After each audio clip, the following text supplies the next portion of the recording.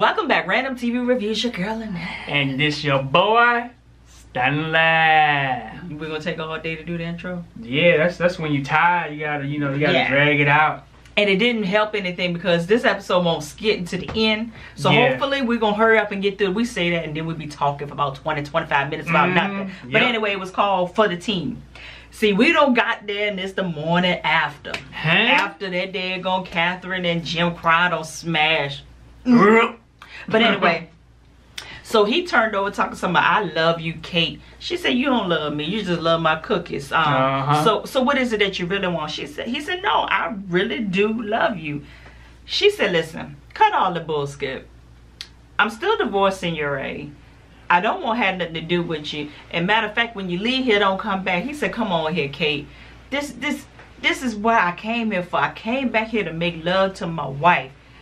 She said, listen, you are not that same nice looking, charming boy that you were back at school when you seduced me when I was the overweight, insecure kid that was just happy for your attention. That ain't me right now. I'm a little bit wiser. I'm a whole lot older.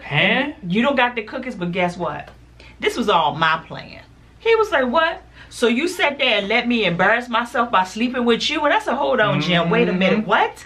Did you really just come out your mouth and tell your wife that you allowed me to embarrass myself by sleeping with you as if that you're some great prize? Like you got them lined up waiting to sleep with you without pay? Because everybody that you sleep with gets paid. So let's not do this, Jim. So you know what Catherine said? You know what? Since you love me so much, when my birthday? That kills us every time right there, the fellas. Yeah, we don't stay on our game when it come down to dates. See what it is. See, women is more prone to dates than we are. No, not me. I'm terrible with dates. Well, I'm talking about women across the board. We're not talking about you right now. Yeah, cause I'm built like a dude sometimes. Ladies, don't judge the players being a good man because he might forget a date. Cause Jim is not a good dude. No, Jim is terrible. He sleep with prostitutes. He doing all that stuff. He don't love Catherine. But I'm talking about a good dude. Good wholesome dude. He done been there, taking care of the kids, making sure that you got gas in your car, make sure a roof over your head, and then he forget your birthday and he ain't scared. Nah, he ain't gonna be scared. You can't miss somebody's birthday, the year, the date that they were born. Now, me, when we was together and we was dating and stuff, I didn't really hardly remember her birthday like that. But as we've been together now for over 20 years. Over 20 years, so being with somebody over 20 years, it kind of seeks in. But you just met the player like 3 months ago and want to remember your birthday. Nah, it don't work. I wouldn't even remember your girlfriend's birthday. Hell, I probably would remember my kid's birthday. That's how bad I am with dates. All my skit has to be in my phone. So that's why the church said charge it to my mind and not to my heart, because players forget stuff. Yeah. Well, he said, you know what? I know when your birthday is. It's in February. She said, try again, motherfucker. That's a lean birthday. I was like, come on, Jim. Come on. Jim. Wrong coochie, wrong chick. Jim, come on, man. She said, okay, let me let you redeem yourself. When's our anniversary? He said, see, we're not going to keep playing these games here. Look, he's stalling and stuff. Trying to get, he said, it's June 16th. She said, you're right. You did get something right, but listen, I'm going to go ahead and do what I told you I'm going to do. What I want you to do is get your tail out this bed. Because right here, basically I smashed you and you got to go. He talking about something, well, I won't leave. I'm going to come back and I will keep coming back until you don't have me no more. She said, listen to me real good. You remember that gun that I blew D.A. Salisbury Steak's head off with? Come back here if you want. I will not hesitate to blow your motherfucking head off just as easily as I just blew you. I said, and walked away like a boss. And all I could hear is, when a woman's fed up. And she walked away like a boss. I said, okay, all right. So then we see Deacon David. See, David moving too goddamn fast. David on cloud 9 right now, boy. He grinning. He the player of the year. He said, I might be 60, but I still got it. He done brought her to his little pad that he got. On the water. I said, player style. He gonna tell Erica, listen, make yourself comfortable. But what I do want is some more information about who did that to you. Like Kevin Hart said, look at your face. What happened to your face? Tell me what happened to your face. Because look, it might take somebody from the outside going in and shake some things up to make this dude leave you alone. I said, you ain't gonna have that problem no more, because the dude she talking about is dead. And the person that she really talking about is Candace. Yep. So I said, so you may not want to really know the answer to your own questions here, Deacon David. Yeah. So she gonna look at Deacon David and say, you know what? Where's your bedroom at? He said, it's down the hall. Down the hall to the right. 1 bedroom? Yeah. He said, 1 bed? Yeah. He said, it's a big bed too.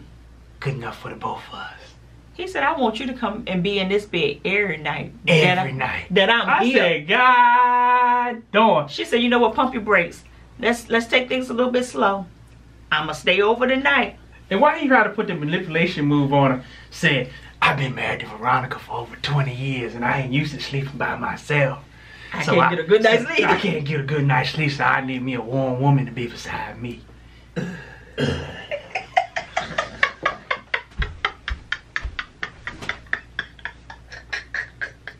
Get your goddamn tail back in this goddamn screen. I can't with you. I said, you know what, David? David was like, So Erica said, on that note, can I get a drink? I don't know what they was drinking, but that was a whole lot of liquor in them goddamn glasses. It probably was some vodka. I thought it was some dark liquor. I said, I know what he doing. They won't dark. But they was about there sipping and doing what they were doing. And next thing we know, his phone goes off. Erica said, you know what? Act like I'm not here. Why every time when David trying to put his Mac on, he a cop blocker. Jim calls.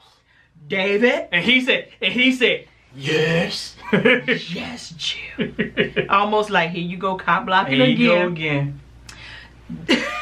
Jim said, listen, David, I done bucked up, man. He said, what you done did now? He said, man, I made love to my wife.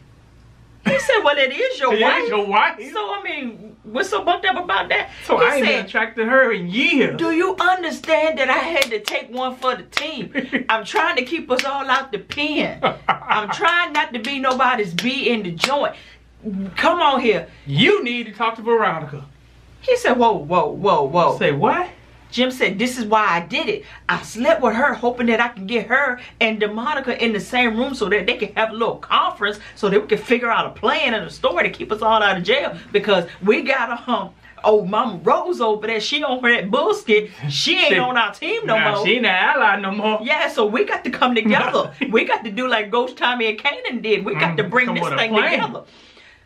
David said, listen, I will call her. And that's the best I can do. I ain't gonna sleep with her now. Jim said, he said, I don't care. You need to sleep with her on the stairs. You need to do something. But you got to fix this. And Ayala can't do this. You need to do it. That daggone David said, hey, player. You took and slept with your wife. That's on you. That's on you. Hey, you took that L, and you ain't gonna bounce back from that one. He said, "But what she got you, player." Look, David said, "But what I ain't gonna do? She not getting this prime date. She's not doing it. She ain't. She will get a call from me. She may even get a visit. But this right here, this is for Erica. She ain't about to get it." I said, "David, wait a minute." David in there trying to get some more sweet walls, and he called all hyped up. And it just bring it all down to... Yeah, bring everything on down. And so then we see Jeffrey. Now, Jeffrey was instructed by his daddy, look, don't take no phone calls from your mom. Yeah. I'm working on a plan. And Jeffrey said, so is you going to hurt your mama now? He said, what you mean? I ain't going to hurt your mama. But I know one thing, if she keep on pushing you, you will. So that's why I need to hurry up and get a plan, and you need to stay away from her. So Jeffrey calls Justin Timberlake. And I said, what the hell you calling him for? Why know what you told me he need to come? Well, he did that after he talked to Wyatt. Yeah, because Wyatt said he was over there staring at him and say he's crazy. You need to stay away from him. But I'm like, Jeffrey, you know this dude is stalkerish. You know he wants you bad. And you're going to call him and tell him to come over. He said he ain't wasting no time coming over there either. Oh, yeah. He ain't even getting nobody a ticket. He just came. You can't be playing with nobody's emotions like that. So Jeffrey said, hey, come sit on this bed beside me. First of all, don't put the boy on your bed. I don't care about nothing. No. Put him on your bed because that triggers something in that dude because he's crazy. He said, listen, I think you need to talk to somebody. And I was like, you called him over there to tell him that? Yeah, you could have told him that when you was on the phone with him, that he could have went to see somebody. He said, what you mean I need to see somebody? He said, this right here. He said, man, you crazy. You stalking me. You doing all this bullshit. He said, I thought you called me over for something else. I said, what? That you wanted to leave me. He said, there's no us. We ain't never been together. So you gonna dump me like that? He said, we ain't never was like that. Then his phone rang. Is that him? That him? He said, this is what I'm talking about right here. This crazy stuff. Who was that movie back in the day? Was it Obsessed? Oh, it's been a whole bunch of movies where that girl was obsessed with that man. And in her head, in her mind, they was together. We know some people like that in real life. So yeah, so in Justin's mind, they together. It makes no difference if Jeffrey thinks so or not. But in his mind, they married. They live in the house with a picket fence, and they get ready to have a kid. That's what's going on in Justin's mind. They're going over to China and get one. So, it wasn't nobody but DeMonica. And at first, Jeffrey ain't answered the phone, but she called back. He said, just like clockwork. So he answered the phone. She said, is him over there? Nope. See, Jeffrey don't know how to lie. He can't lie for nothing. He always, somebody asks you a question, you can't pause for 3 seconds and answer. We know you lying. Soon as he said, is the boy over there? No, mama, he is not over here. Matter of fact, spin it. Be like, he called and wanted to come over here, and I told him he can't come over here. And then tell Justin, get out of here. She said, you know what? Put the phone on speakerphone. And he was like, all right. So what she call him? You worthless ball of yarn. Yeah, you worthless ball of yarn. This is what I'm going to do. I'm getting ready to go to the courthouse. I'm going to go to your wife's chambers. And I'm going to file a motion for her to get off the case. Because I got this nice little video. You know, this video that, you know, of you. In the bed. In the bed. In my son's room. You know, that's going to be really, really interesting. And son, if you don't bring your black hot back to this house with this here girlfriend, this fiance, this pregnant fiance, I'm going to let your tail go to jail too. Matter of fact, I'm going to go there and testify against you. And they said, we know just to get to talk. You won't do that, will you? She said, how are you? She said, listen, you ought to get down to the courthouse. Meet me there. And son, you get on over there to the house. And we can squash all of this my way. I said, God darn. Justin gonna look at Jeffrey after she hangs up and tell me something. She ain't gonna do it. Jeffrey said, oh yeah, she will. This the same woman that barged in here. Yeah. With her cell phone ready, not gun ready. Recording. And you mean to tell me you don't think that she's gonna do that? Huh. Matter of fact, she'll take a copy and send it to your grandma. See, she gotta put it on VHS for grandma. Yeah. Because you can't send them nothing. Yeah. Matter of fact, when you send her a text, she gonna call you. I would get ready to say that. Have you ever text somebody that's not any kind of savvy? But like, and then call you back and be like, did you just call me? Or did you just text me? Did you look at the text? Well, baby, I don't know how to use that stuff. Well, why you get the phone for? Paying all that money. So them people down at Verizon convinced me to get this smartphone that I don't know how to use. I got a coworker that got she got the Apple, the Apple 7. And all she do is call. I said, why do you pay all this money for this? God tried to teach her something, and she was like, I don't know. I said, you pay all that money for a basic phone. And it's not hard. Texting is easier than freaking making a phone call these days. But let their granddaughters and stuff go missing. They'll learn how to use it. They don't know how to use Facebook. Oh, nothing. Twitter, until they won't Instagram, or text. But yeah, soon they won't be nosy if something happened to them kids. Yep. They know. They'll learn quick. We know some people like that. Yeah, we do. So then we see Landon. Landon is on the campaign trail with Charles Obama. And he told Charles Obama, said, listen, I need to talk to you in private. So they go back to the back of the bus. He said, listen, I need to apologize. I need to pop 4. And he said, 4. And every time he gave him a reason why he would apologize, he said, okay, I accept your apology. Basically, he was telling, look, I overstepped my boundaries. I called the police on Candace, and I didn't trust your authority, as they would say on South Park. And I didn't respect your wishes. He said, okay. He said, I got something else for you. Let me show you. He said, this is her new profile. Only thing it's showing is where she lived and what school she went to. All that escort bullshit is gone. Her prices and all that gone. That's gone. So she look clean as a whistle that you want her to be. And then he gonna tell me also, you sure? No. I'm sorry. Yeah, you sure? Charles Obama, like, did you just apologize and try to flip that bullshit? Then he stayed there. It's like, is there anything else? He said, no. I'd like for you to go ahead and leave so I can give her a call. I said, why they both standing up there looking like they brothers? Yeah, they do look like they brothers though. Both of their lips black. I said, y'all been smoking weed on that campaign trail. So the lips get you away every time. So Charles Obama, he sits on the bed and he calls Candace. And he was like, how you doing? How you feeling? And she was like, I'm about to head to the funeral home. So that would tell you what kind of mood I'm in. He was like, you know what? When you're in a better mood, when you come back from all that, give me a call. And she was like, you know what? Okay. And this is when it got real, y'all. My God, my God. So we see Hannah and Benny show up over there at the funeral home. Oh boy, the funeral director was like, you know what? Do you want to view the body now or let's talk business first? They said, well, let's go ahead and talk business first and we'll view the body on our way on out the door, something like that. So, oh boy, see, this would piss me off about this little funeral director. When he looked at his little invoice, and he said, I don't got the authorization to charge Catherine Cryer for this here funeral. You sure you want this white casket right here? When you can get this luxurious blue casket right here? And you ain't got to pay for it? So he's trying to upcharge like But hey, I can't knock the player's hustle though. Me either. Shoot, whenever time you can upsell somebody, go and try to upsell them. Yeah. Most time you can upsell people in funerals though. Oh yeah. Because people spare no expense if they got life insurance. Yeah. Or got some savings. If they don't, they'll be like, how much that wooden one is? yeah, how much that one is? Matter of fact, how much that one that y'all building right now? Do you got any disposables? That is a true thing if you really want to know. So, next thing we know, old boy shows them the program. And I said, what is this bullshit? What kind of bullshit programs? I said, if this ain't a Baptist church Sunday morning announcement program, yeah, they print those off in the back. See, when the picture on the front is bleeding over to the back, it's bucked up. The picture on the front ain't supposed to be on the back. That's the first thing. Can't give away. That's the first thing I saw. I was like, come on now. So Benny looked at the program, and evidently what he saw was that Candace's name went on it or something, because he tried to interject, but at the same time Hannah tried to change the subject and it went on to something else.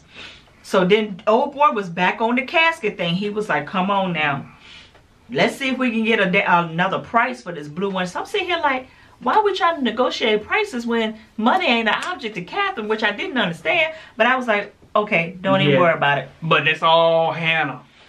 Getting the baby opportunity to send I'm not gonna do it to heaven in style, but she want to send them there on layaway. So the next thing we know, Candace showed up to the funeral home, and the whole vibe changed. She came in there like, even the music changed. Came in there, she looked like she was bringing death with her. And I said, oh hell, here it is. So first thing she looked at, she said, what casket is my son gonna be buried in? Oh, mama picked out the white one. Oh, mama picked out the white one. Oh, so I'll take the blue one. I'll take the blue one. She was like, you know what? No.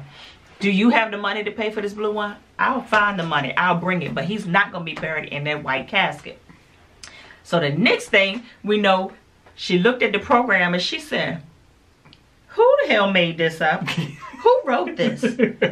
And the funeral is tomorrow. Who gave you this authorization? See, now Candace was getting on my nerves in this instance. Because first of all, you ain't been there. You ain't made not nail call. You knew that your son been dead for at least, what, in this world, probably 20 minutes. Yeah. And you ain't tried to make no attempt to call the funeral home, start nothing. Like, if you had did that, I could probably be here with you. But your mama did everything because you were not present. All right, I'm gonna give it to you because I'm an equal opportunity roaster. Yeah, I go ahead and say, I hear you what you're saying right there, but you ain't supposed to overstep the mama. That's her son. That's disrespect. As much as Hannah disrespect her, I don't give a rest. But they both disrespect each other. But in this instant right here, you want to keep the tension as low as possible. And Hannah knew by doing these arrangements without Candace's consent, she did it on purpose. Was gonna flare everything up, and then she can flip back and play like she the villain or the victim that's being persecuted. Because I'm trying to do right by my grandson. Yeah. So Candace was like, these programs right here, and he gonna be buried where? Oh, no, my son will not be buried at the church. I said, first of all, they don't never be buried in the church. They'll be buried in the grave site. Yeah. So I got what you said, but you need to say it right. Yeah. So she said, you know what, matter of fact, buck all this. We're gonna change the date, and we're gonna change the location. So homeboy said, you know this is a $6,000 funeral as is. You do anything else, I'm gonna need you to pay, and I need you to pay like today. She said, I got you the money to mine. And he said, do you have a credit card? She said, no, I'm gonna bring you cash. I'm gonna bring you cash. Hannah said, so how you gonna come up with that kind of cash on a whim? She said, oh, I got it. The guy that's about to be president. She said, excuse me, come again? She said, I saw the news. And Bennett, Secret Service, all that bullshit, that's all that got to do with your sister. I bet you she blackmailing this dude. Candace was like, what are you talking about? She said, I told you, I saw it on the news where he said he was very close to our family. I told y'all I was going to come back into play. And that he was giving his condolences. That man don't know us, so I know it's some bullshit that you in. I said, oh, hell. Here we go. So then all of a sudden, Candace and Benny got into it. Because Benny was trying to be like, look, Candace, don't disrespect mama. Because Candace came in there on that straight bullshit like she did last week. Which I was kind of with her because there's a lot that I don't understand. In Tyler Perry land, it's supposed to have happened the way it's supposed to happen. But she said, you said that you covered my son. You said that you walked in the bathroom and you covered and protected him. But yet you did not get shot or have a scratch on you. And Benny said, so you acting like you want my mama to be shot. Is that what you said? Is that what you said? She said, yes. I think she did this out of spite to get back at me. Benny said, no, this is not where it's going on, Candace. You got to stop this. You got to stop. Please calm down. Mommy be right. Mommy be right. He was Mommy be right. I should have never listened to you. And she said, oh, so now you've been talking to your mother. I said, oh my God. And he was like, you know what, Candace? I'm sick of you. I'm just sick of you. And she said, I'm sick of you. I said, oh. And this is when she brought home some valid points in my mind, as my people say. She said, don't act like that you didn't benefit off of the stuff that you would come back and tell me. You would come and tell me your hopes, your dreams, how y'all didn't have money, how y'all was struggling, and this, that, and the third.